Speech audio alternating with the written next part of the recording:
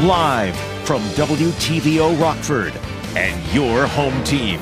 Eyewitness News at 5 starts now. The parents of the teen accused in a deadly school shooting now face charges. Prosecutors explain the evidence leading to the decision. Local homeowners are startled when a stranger is discovered in their garage. The warning they have for other residents about keeping belongings secure. And a popular Rockford food truck has a new look. The owners open up their own restaurant. Jammin Jerk explains how the opportunity happened. Good evening, I'm Mimi Murphy. And I'm Eric Wilson. The parents of a Michigan teen who's accused of killing 4 students and hurting 7 others are charged with involuntary manslaughter. Prosecutors say Ethan Crumbley's father bought and failed to secure the semi-automatic handgun used in the shooting. One day before the shooting, a teacher claims Ethan was researching ammunition. The next day, a teacher found a drawing showing blood in a handgun with the words "blood everywhere" and "my life is useless." The Crumbleys were called to the school to get Ethan into counseling, and the prosecution says his parents didn't pull him out of school, so Ethan was allowed to return to class. The notion that a parent could read those words and also know that their son had access to a deadly weapon that they gave him is unconscionable, and I think it's criminal. The Crumbleys could face up to 15 years in prison. Their attorney says they'll turn themselves in. Ethan Crumbley's next court appearance is set for December 13th. A Rockford doctor will spend more than 10 years in prison for having child pornography. In July 2020, investigators found pictures of kids had been downloaded onto Frank Ventimiglia's electronic devices. Later, he admitted to having thousands of child porn images. Ventimiglia was sentenced to 12 years. He'll have to register as a sex offender for life. And a Rockford man is sentenced to 60 years for sexually abusing a child for years. 40-year-old Daniel Williams admitted to the crime back in March 2018. Investigators say the abuse took place between a 6 to 8 year time period. Williams will also have to register as a sex offender. Some residents are sounding the alarm after catching a would-be thief going through their car and garage. Nikel Delgado was able to talk to the local homeowners. She joins us in the studio. Nikel, they tell you it was a traumatic experience. Eric, Mimi, the homeowners say they never thought this would happen to them. Flavio Loenza says he was working on his car in his home driveway, went inside for just a few minutes. He left the car unlocked and the garage door open at his house on Rule Street near Dawson, never expecting anyone to try to get inside. But that is what happened, is what he says. His wife says she started screaming when she saw the man inside the garage, going through drawers. Surveillance video shows that the same man opening the car door and rummaging around. All the time watch who come in or who is around the house. Please lock the doors all the time. People, we need protection. Coming up at 6, Winnebago County Sheriff Gary Caruana shares tips on what you can do to protect yourself and your property. Eric? Thanks, Nikel. The number of people testing positive for COVID in our area climbs. In the past week, Winnebago County had more than 400 positive cases for every 100,000 people. Stevenson County has the highest number of cases in all of Region 1. The Illinois Department of Public Health says these numbers put the counties in the state line at warning levels. More people are also checking into Rockford hospitals with COVID. The Winnebago County Health Department says right now 167 patients are being treated. That's almost 40 more beds being used since last week. A Whiteside County judge rules the smell of marijuana during a routine traffic stop is not enough evidence for an officer to search a car. The ruling stems from an arrest during a traffic stop last year in Whiteside County. A passenger was arrested for having weed on him. The officer who made the arrest says the smell of the drug is what prompted the search. Attorney James Murdis says he plans to keep fighting the idea that the smell of cannabis is enough reason to conduct a search of a car in Illinois.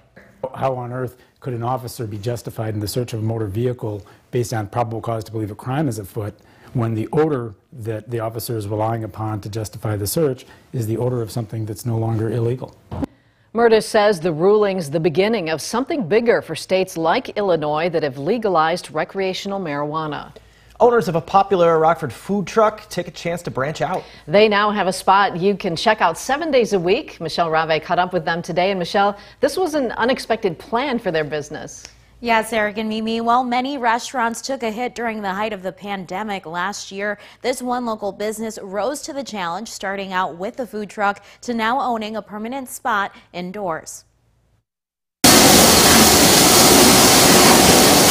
We started right in the midst of COVID. Last year we debuted our truck as a food truck. Did really well in the Rockford area and decided that we wanted not to stop. In 2020, many restaurants had to shut their doors due to COVID. Renee and Andre Radway, though, decided it was time to open a food truck. We offer Jamaican cuisine. With him being from Jamaica and myself from Chicago, we did a little bit of a fusion here. Of course, my background is more, Chicago-style fast food. So we've our traditional meal that we serve here is a taste of Jamaica. That's the most authentic Jamaican dish, well known around the world. The husband and wife duo, along with their neighbor Laura, make up the small but mighty Jammin Jerk grill. Rockford has supported us a lot, and we appreciate them a lot. And we're not going to stop. We're going to keep going and strive for better, strive for best, and see what happens. After seeing success from their food truck, the Radways stumbled upon an opportunity to open up shop at CherryVale Mall. Last year, we had an overwhelming response via social media that, oh no, we have to wait a whole year for the truck to come back out and things like that. And like I said, we were just walking in the mall one day and we're like, do we really want to just stop the truck, or should we see if Jammin Jerk Grill can be something more? And they're excited for what the future holds. Definitely not the last stop. I mean, I have huge dreams for Jammin Jerk Grill. Like I said, our ultimate dream would be bar and grill and maybe even franchising. So just letting a lot of people get a taste of what we have to offer. Open normal business hours at the mall, and when it comes to the food truck, they tell me it's still going to be around. Eric. Thanks, Michelle. The State Line gets into the spirit of the holidays. Tonight begins the weekend-long Rockton Christmas Walk. The tradition's taken place for 37 years. Festival goers can take advantage of holiday deals at local shops and watch the lights switched on for the season. One small business owner tells us there's something to do for everyone. It's just something fun, special to bring back memories as being a child. The shops, the places to eat, grab a drink somewhere. Just come and enjoy. It's a beautiful day. It's supposed to be beautiful this weekend. There are events happening all weekend in Rockton. We'll include a link to the full schedule in this story at mystateline.com. The new job numbers released today indicate 210,000 jobs were added in November. The number is much lower than expected, but the White House has an optimistic tone about the overall economy. Alexandra Limon's keeping you connected to the nation's capital. Good evening. Economists had predicted that about 500,000 new jobs would be added in November. Instead, we saw less than half of that number. Despite a disappointing jobs report, President Biden is maintaining an optimistic tone about the U.S. economy. Our economy is markedly stronger than it was a year ago. And today, the incredible news that our unemployment rate has fallen to 4.2%. The unemployment rate has dropped by more than 2% since President Biden took office. The CBO had predicted we wouldn't get to this level of unemployment for another 3 years. At this point in the year, we're looking at the sharpest one-year decline in unemployment ever. The president says wages are also up by about 10% in the transportation and warehouse industries and by 13% for workers in hotels and restaurants. The president said that combined with tax credits to families means many Americans are better off today than before he took office, even after accounting for rising inflation. We're the only leading economy in the world where household income and the economy as a whole are stronger than they were before the pandemic. Republican House Leader Kevin McCarthy says the White House is downplaying economic concerns caused by inflation and supply chain problems. I'm sure the White House will try to spin it one way, but there were supposed to be 550,000 jobs, especially during a seasonal hiring period, much less than that. Earlier in the week, Fed Chair Jerome Powell said that both the supply chain issues and the high inflation rate are tied to the pandemic. And he says that economists still widely expect that both of those problems will greatly improve over the next year. Reporting in Washington, Alexandra Limon. Now, your first warned weather forecast from meteorologist Jordan Wolf. Well, we had some light rain showers move through our area earlier today, but as that pushed out, we had a lot more sunshine on the back end of that. Here's some of those snow showers that had pushed off of our area earlier and rain showers along with them. But right now, The sun is now set here in Rockford on our Mercy Hill SkyTrack camera, and the temperatures, despite being in the 50s earlier today, have dropped off quite a bit, and we're sitting in the 40s across most of our area, and even DeKalb here has already reached into the 30s. Temperatures will continue to drop overnight tonight with clearing skies, and we'll see low temperatures reach all the way down into the 20s for overnight tonight. We do have a lot more warmer air that's much further south of us, though. That's being blocked by a system that has been moving off of our area, so that warmer air has been kind of staying to our south. Temperatures there reaching in the 70s earlier today. But here overnight tonight, we'll see much cooler than that. We'll see temperatures in the upper 20s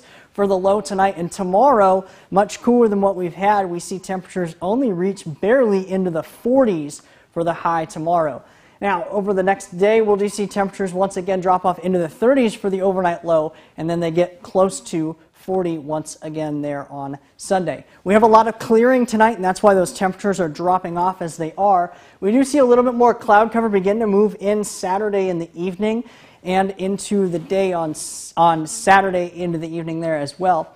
Now, we do have some snow showers begin to move in mostly north of our viewing area there early in the morning, late Saturday into early Sunday morning. That system will bring us some mixed precipitation there during the daytime on Sunday. So we could see some snow early in the morning, then a mixture, and then rain by the afternoon, with that system pushing through. Our next system, which could bring us potentially some more snowfall, comes Tuesday. This is just one particular model, and this one is a lot higher on the chance for snowfall. But there is a chance for some snowfall there on Tuesday, potentially accumulating snowfall. Other models have a much lower chance of snowfall, that low pressure system there bringing that snow before it pushes off to our east. Overnight tonight, though, if we turn our eyes back to current, our temperatures will reach into the 20s, much cooler again, as I had mentioned before, with partly cloudy skies. Those partly cloudy skies helping the temperatures to drop off as they are. Tomorrow, though, we'll see temperatures much cooler again, but we do get into the 40s, and it'll be pretty nice with some sunshine as well. It will be a little bit breezy at times, however. Over our next 7 days, we see much cooler temperatures than what we've had these last few days. Temperatures in the 40s and in the 30s with some chances for rain, snow there on Sunday, and then again, chance for accumulating snow on Tuesday. And then again, once again, a chance for that snowfall and rain on Thursday. But overall, much cooler temperatures. We see highs in the 40s and even in the 30s, much different than what we've had these last few days. Eric? Now, the Napleton Sports Desk with Sports Director Scott Leber. The Bears have put together back-to-back wins only once this season. That was in early October. Can they do it again this Sunday when they host the Cardinals? So far this season, I'm 9-2 predicting Bears games. My second loss came Thanksgiving Day. I did pick the Lions to beat the Bears 24-20, but the Bears won it on Cairo Santos' field goal 16-14. Now the Bears go from playing the woeful Lions to the robust Cardinals with a 9-2 record, and they're 6-0 on the road. Sunday could be rainy and cool at Soldier Field, which might help the Bears. Kyler Murray's questionable for this game with an ankle injury. I have a feeling he'll play. If not, Colt McCoy is a solid backup. Andy Dalton's going to start for the Bears. The Bears have been offensively challenged all season, no matter who's been at quarterback. I mean, they put up only 16 points on the Lions. And now they'll face a Cardinals defense that ranks 5th overall in the NFL. The Cardinals probably have the best pass rushing combo at outside linebacker in the NFL in Chandler Jones and Marcus Golden. They have an all-pro safety in Budda Baker. And the Bears' best chance to pull off an upset is to establish the run game and win the turnover battle. But the Cardinals are tied for 5th best in the NFL in turnover differential. I can't see an upset happening in this one. I'll take the Cardinals over the Bears, 28-13. Let's turn our focus now to college football. The NIU Huskies will play for the MAC championship tomorrow against Kent State. Seems like the Huskies are destined to win this thing and complete a worst-to-first scenario. I'll take them on a last-second field goal to win it, 45-42. As for the Big Ten championship, the Iowa Hawkeyes, like the Bears, struggled to score points. They'll get by with big plays on defense, but Michigan has both the better defense and the better offense. The Wolverines will knock off the Hawkeyes 21-17. That's my take. We'll be right back. Jordan's final weekend weather check is up in a minute. But first, here's a look at what's to come on News Nation tonight. One of the most dangerous times with Russia since the end of the Cold War. We'll tell you Putin's new threats and how the U.S. is responding. Plus, why are all the bathrooms in Chicago public schools now for everybody? That's On Balance. Here's Dan Abrams. Thanks, Leland. Tonight on Dan Abrams Live on News Nation. My friends from Live PD will have an encore presentation. My co-hosts, as well as the cops from the show, tell us what they're up to and answer your questions. That's tonight on Dan Abrams Live. That's all coming up tonight on the fastest growing cable news network in America, News Nation. It's available on the cable and satellite stations you see here, or you can also head to newsnation.com. Jordan's back with a winter-like forecast. Yeah, it was nice to feel the 50s today, but that's long gone. Distant memory already, because there's nothing even close to that on your entire 7-day forecast. Oh, no, definitely not. First day of meteorological winter is December 1st. And so now we're actually feeling the effects of that after the first couple days. But right now, we have some snow showers and rain showers that kind of moved through our area a little bit. Most of that stayed to our north. We had a lot more clearing on the back end of that, though, so a lot more sunshine today, which helped bring our temperatures up into the 50s. Through the rest of the weekend, though, we're seeing much cooler temperatures as we get down into the 40s for tomorrow.